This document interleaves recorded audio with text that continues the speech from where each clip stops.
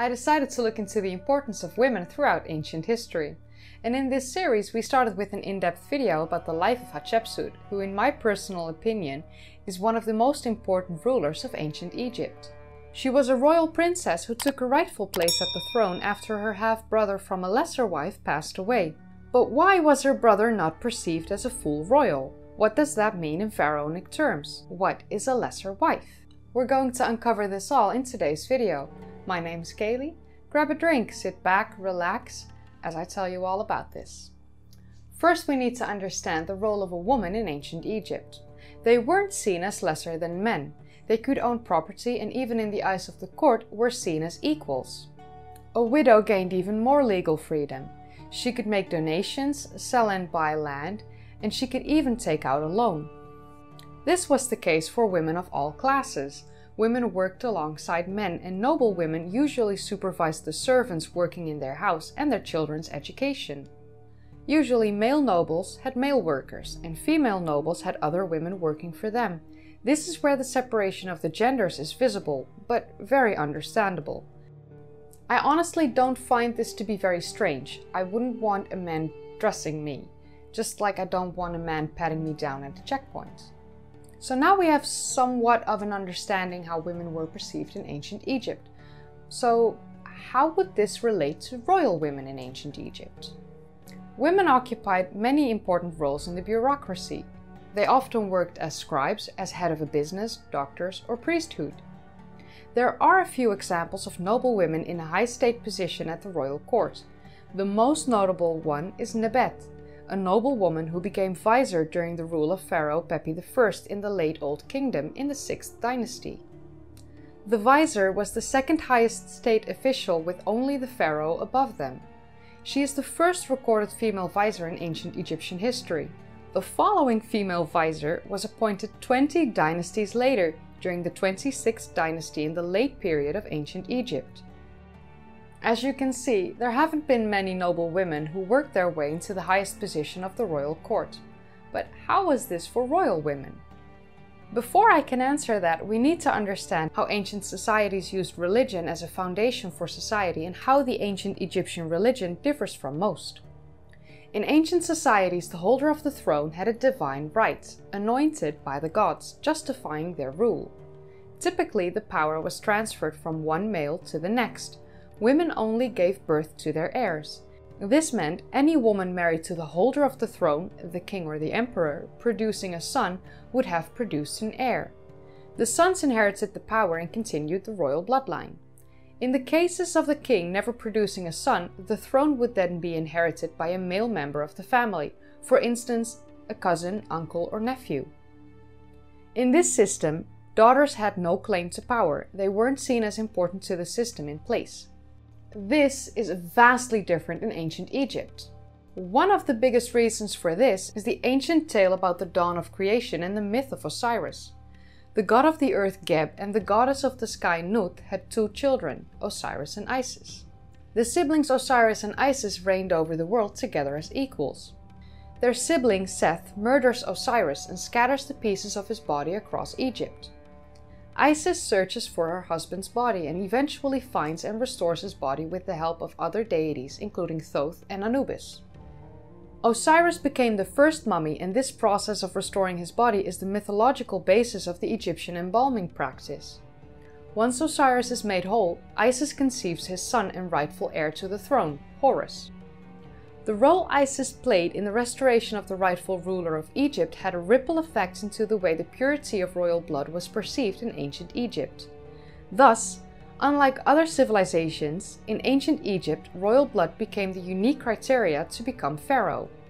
Royal blood, the divine essence that descended from the gods to the kings, could only be passed on by the royal spouse, because the goddess Isis was the key to the resurrection of Osiris and his kingship.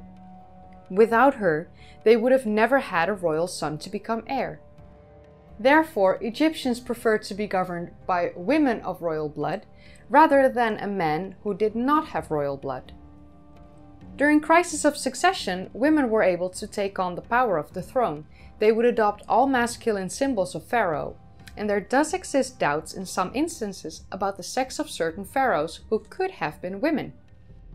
As an example of royal blood being passed down by females, we have the 18th dynasty Pharaoh Amenhotep I, who had no children, or he may have had a son who died an infant. With his death and no heirs to the throne, he was succeeded by Thutmose I, a senior military figure who could have been the son of Amenhotep I's brother. Thutmose I married Ahmose, who was most likely the daughter of the same or another brother of Amenhotep I, or even possibly Amenhotep I's sister or half-sister. Because Ahmose was related to Amenhotep I in some way, the union between her and Thutmose I permitted divine legitimacy. What makes this part of ancient Egyptian rule even more baffling is the fact that Thutmose I was the father of the royal princess Hatshepsut, who married her half-brother from a lesser wife, enabling him to gain the throne. After Thutmose II died, Hatshepsut became co-regent to the throne together with her nephew Thutmose III, who was also the child of a lesser wife. If this part here was slightly confusing and you're new to my channel, I go in depth about the life of Hatshepsut in this video here. I'll leave a link to it in the description down below and I'll put it in the end card. I do highly recommend watching that video if you're at all interested in the life of Hatshepsut and the common misconceptions about her life, her rule and her death. Without a doubt, we know of 19 female pharaohs in ancient Egypt, starting with Nitocris in the 6th dynasty and ending with the death of Cleopatra VII in the Ptolemaic dynasty.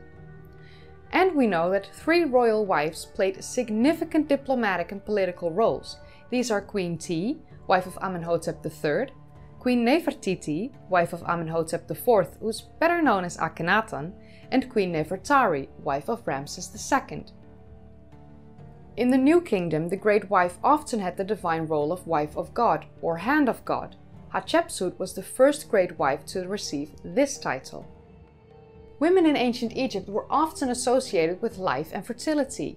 This has everything to do with the goddess Isis as well. She was connected to funeral rites, she was feminine protector and the mother creator. She was arguably the most important deity of Egyptian mythology, and it was crucial to maintain the spirit of her image. Her influence extended to different religions and empires where she would be identified under different names.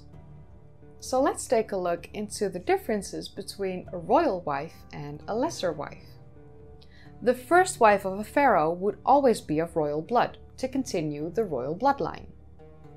But the king would have had more than one wife to heighten the chances of getting himself a male heir. But most male heirs were born of one of the lesser wives, who would then marry their half-sister, who continued the bloodline. The lesser wives were always born in nobility. And then there's the fact that a royal wife would have a lot of influence over the pharaoh, who was usually their brother, half-brother, or son in the case of co-regency. They wielded this influence through the fact that royal women were divine too, connected to the gods in their own way. And they played a crucial role in keeping the world perfectly balanced. The royal seed would flow through them, keeping the family line strong, and Egyptians believed that that line should never be broken, so if there were no men to rule, a woman was required to take on that role. They weren't seen as a threat either. Because they were related to the king, it was generally seen as her helping the pharaoh, instead of trying to dispose of him or to make a power grab. Another reason as to why the women made good regents and ruler is because most women aren't violent. So when a king dies and there is no successor or the heir is an infant, it was smart to let a non-violent person take over.